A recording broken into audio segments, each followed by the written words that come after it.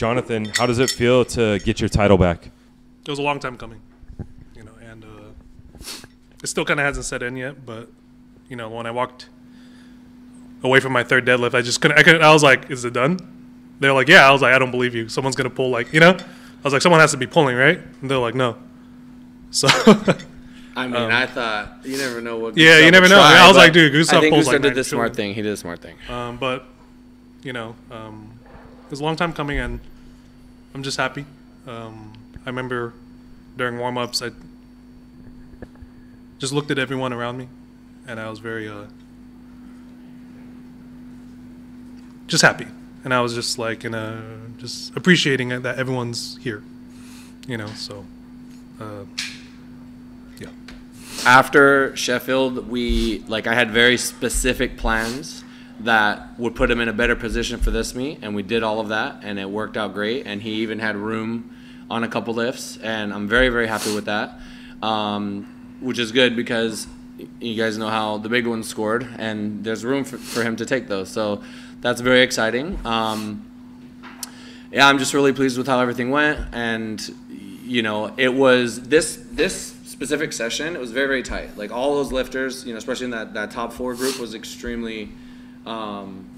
They're very strong. Everybody's strong. They have good guidance, and we were actually we were ahead by a little bit. You know,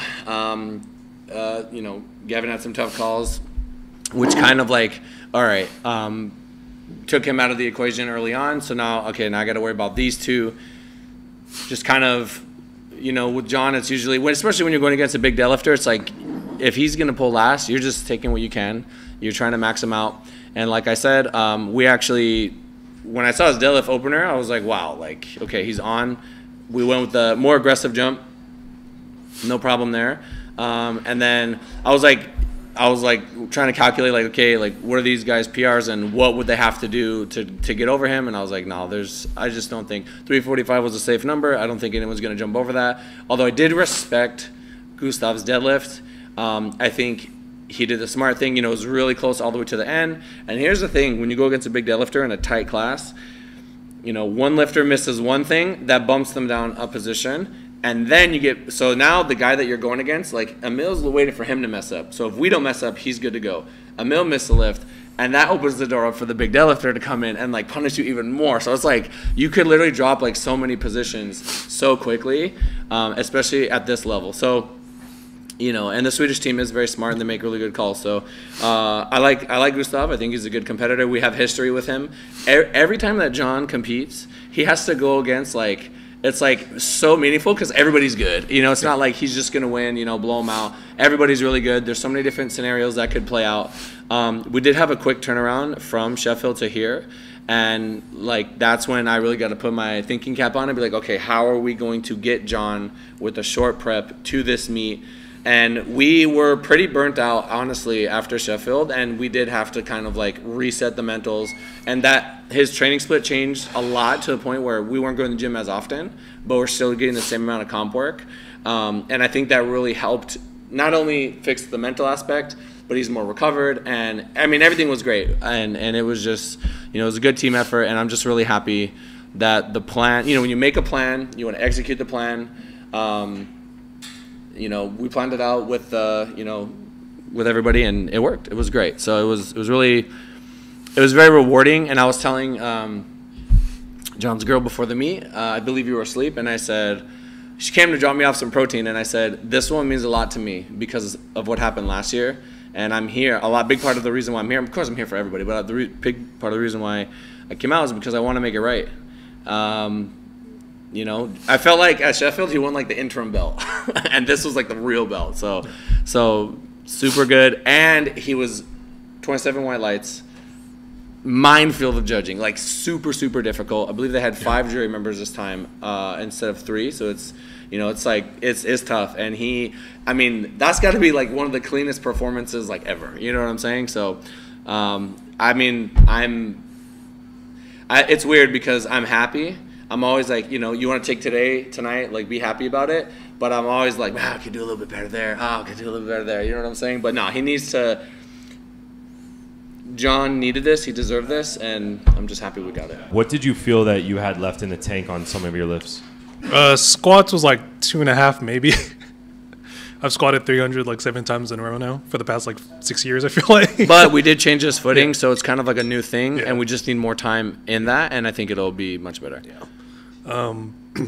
Bench, I had like 5 kilos. Yeah. 2.5 for sure, maybe 5. 5 was like 50-50. 248. Like, yeah, I'm like, I'm ranging in 250 loading. 250 is nuts. Because I felt like light. Like I unracked it, I was like, I'm just gonna go to sleep. Like, yeah, he was like, I was just like using bench to like get my energy back for deads. Yeah, he literally like, I saw his second bench and I was like, it was like a little. Why is he asleep? And then he just turned it up. Yeah. I was like, I'm gonna save my gas because I knew I was like tired. Because I come, you know, like especially with my weight class, like I can't miss a lift. Yeah, I know that coming in. I'm not stupid. You know, like I understand that. Essentially, I have to either go 9 for 9 or like 8 for 9, or else you're just gone. You know, so I have to like I pace myself through the meet. You know, so like when I take that, you know, I took 525 for my second bench or something, or 523, and I was just like whatever. Like I'm just gonna do this, and I'm gonna save my like hype for third bench and then onto deads. So bench I had like 2.5 for sure, maybe 5. Deads I had same thing. I had 5 kilos more. I feel like I think he could have done 350 if we absolutely needed it. Yeah, but I feel like 350 would have been like slow, Yeah. but I would have like got it. Yeah, Because second to third looked better than first. the same to thing. I paced second. myself. Yeah, because I don't want to like go all out on my second and just be. Did I gassed on my mention this third. flight only had? I believe it was 8 people. 8 lifters. It was so fast. I wanted to ask you about that. I mean, how did the speed of this competition affect you? Oh my god, this is like the fastest and hardest meet I've ever had to do. By the time I got to like even my first squat, I was like hyperventilating. It was so hot, you know, and like my third, like iron racked whatever I opened with, and I was like, bro, I'm so tired. Like, and I kind of woke up getting to my second, and I knew my third. I was like, all right, here we go. We gotta grind another squat. Which it really wasn't that bad. I don't remember. No, I didn't. We need to get these. I think the boys definitely, especially the guys that I had cut weight, the speed of it. I mean, everybody's squat was like a little bit slower. So, but then they come to life. Yeah, we come to life by like yeah. end of bench, like early deads. This is the heaviest I've came in. This is that was intentional. This is the first time I've had to sweat for a meet for the past like 6 years. They got a great spot here. Yeah, there was the really, sauna. It's really like, easy to get hot. That was a sauna. I walk in and I'm on fire. You know. Yeah. So I had to sweat a little bit, and that was a new experience. I was like we were almost like testing that.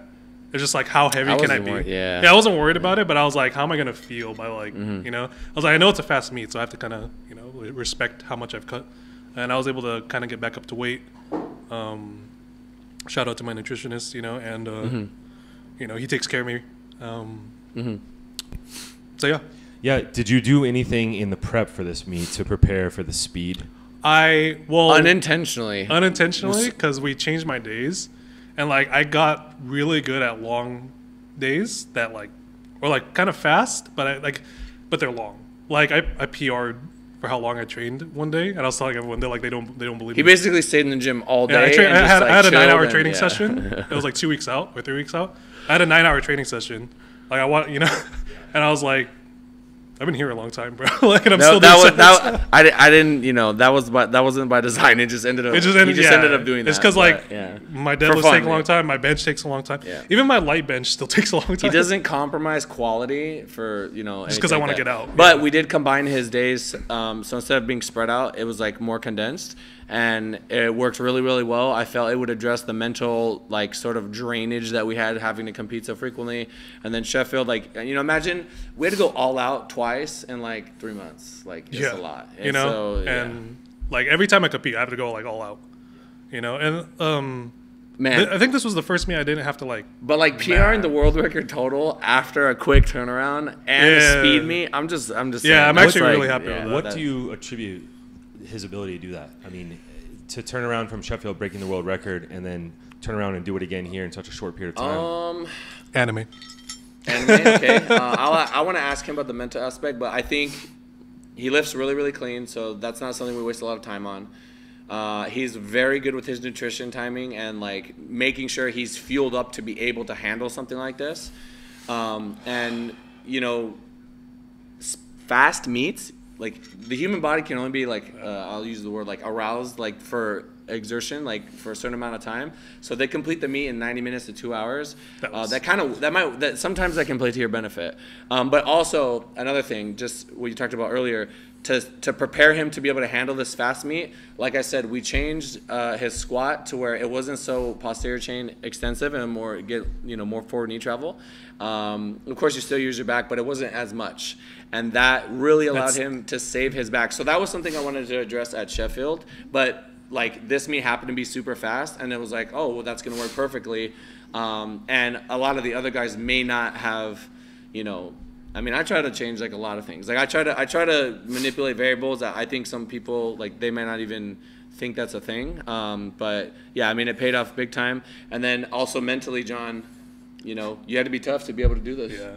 Like to this, like, especially with the speed. After Sheffield, I'm gonna be honest, I didn't want to do this meet. You can ask like anyone. I was just like, no, I'm not gonna. Like I didn't like going after like even going into Sheffield. I was like, no matter what happens at Sheffield, I'm not gonna do Worlds. I don't like. I've been doing too many meets. I've had so many, just like hard meets. Like some people can just do a meet. Like some people do a local meet. Some people could do like, they'll do an international meet. But they're just so ahead that they could just like take a. It's like not even a hard day. But no matter what, when I compete for the past like since 20, it's always a battle. 19. Yeah. Every time I've competed, it's always been like I barely won, and that's just like extremely. But consistently, yeah. Which is like, and it's like just draining. He's building a level of mental toughness that I mean, I can tell you from experience, just working with all kinds of different people. I mean, you got to really want it. It's not. It's super draining, but he did it. You just got to become a machine and realize like what kind of legacy do you want to leave. I went into this meet, and I was like, sorry, this is kind of weird, but I was like, if I die tomorrow, like yesterday, I was like, if I die today, if I die tomorrow, like, let me at least die, like, with grace. I was like, let me at least, like, do it, and if I die on my third deadlift, that's fine. Yeah. That's, like, the mentality I like, always come in with. So that is, like, taxing. Obviously, that's quite taxing. Basically, like, I'm going to give it everything, and, like, who cares how I feel? Like, yeah. Which is like, it's a tough thing to do, but I mean, that's what being great, and I think what John has achieved is great, is not always going to be going to the gym when you feel like it. There are things you can do to help make that a little bit easier, but I mean, there's a lot of things you have to sacrifice, especially in powerlifting. When you get to the top and you want to stay at the top and you got to keep improving, it's like you're getting squeezed the more that you improve, and you're going to have to sacrifice more. You're going to have to give this up, give that up. And I mean, for some people, there comes a point where, and that's kind of like where he was mentally, where like, I don't want to keep giving things up in order to get that next little PR, Yeah, because like, and, again, But we did it. I'll be very like transparent, I turned 31 in like 2 weeks. I didn't even know that. Yeah, some people think I'm like 25. Happy birthday in advance. Thank you. Some people think I'm like 25, and like my family, my parents, they're not getting younger. So I want to like spend time with them, and I have the life. I've like, that's all like where I'm at. I'm not like 20 or like 24, 25 where I'm like, we can just do this. Like I have aspects outside of lifting that I'm like, hey, time's finite. Like even with like Nina, we want to start, we're getting to that age where it's like, hey, like, do you want your grandkids to meet your grandparents? You know what I mean? So those are questions. Those are questions that get developed as as time passes. And, is sometimes it's just like I love lifting, but, time's ever rolling. Time comes for us all, and you have to balance that out, which is like difficult. But thankfully now we have, I believe, like 29 weeks. It's a long time to chill out and pace it out, and address things that need to be addressed, and bring the most exciting package ever. Like I think John is setting himself up that when it's all said and done, when he looks back, like I said, time does come for us. He'll be like, man, I'm I left it all on the table, Yeah, and there were ups and downs, mostly ups, but I'm really happy that I was able to leave my mark. Yeah. What does it mean that's different now than it did 2 years ago when you won the World Championship? Like it's when I won in Sweden. Yeah, like that one versus this one. Yeah, that was. I saw Gustav. I was like, bro, this dude's jacked. I was like, he's man. very, I was like, this dude's like, imposing, this dude's like, this is a Chad. Yeah. And you know, Gustav's a great guy, and like, I remember getting to that meet, and I had done 3 really hard meets, injured, within 6 months of each other during 2021.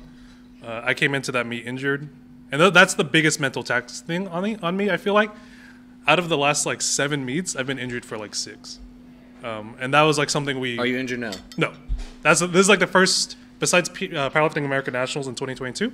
This is the first meet I've not been like injured, and I was just like. And part of that is changing his technique on squat and mentalities. John will push through things and not like he won't. He'll be like, it's more important for me to do the meet than it's to like stop everything and adjust this, and he'll just like push through it. And I mean, because we communicate a lot, like we talk pretty much like every day, and you know, it's not like it's. We totally could have skipped meets, and especially when there was like let's just say the schedule of powerlifting was changing, and there were a lot of commitments that we had to do, and that made us have to compete like very frequently. And when you compete, like I said, you're going max all out so frequently, it's not good for longevity. So now we can, I mean, what's crazy is like for this meet, we just fixed everything, and then we now we even have even more time. We're in a great position to set John up. But to your question, I feel like, you know, I made things right in a sense, because last year, you know, you never know how it would have went, but like we made a wrong call, the wrong numbers put in, and like. I was in the U.S. I was like losing my mind. I'm like, you know, I was tired. I'm just like, it's tough. It's that's why this time I was like, nah, I need to be here. We need to make this right. And you know, it's tough. Like that third deadlift situation, it's really, really, really stressful, and like there's a lot of moving parts, and like when you're working, that was the first time with this group.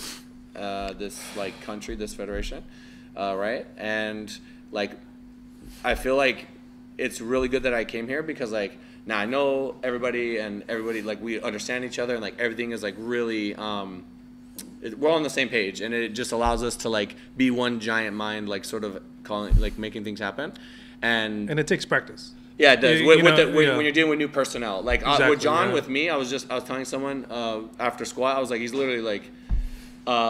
It was after once he became like national champion, like we never missed anything. We usually like never miss anything, right? Yeah. And I'm always there. Yeah. So, you know, but yeah, it's all good. Like it's fixed now, and I'm really confident with the USA team, and I'm excited to, you know, continue to just do what we do.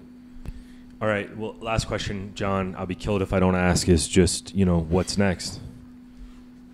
Sheffield. All right. More than likely, like 90%, unless like 99. No, he said 99%. You already answered. We're gonna cut it right when you said Sheffield. Sorry. Unless a meteorite like hits it.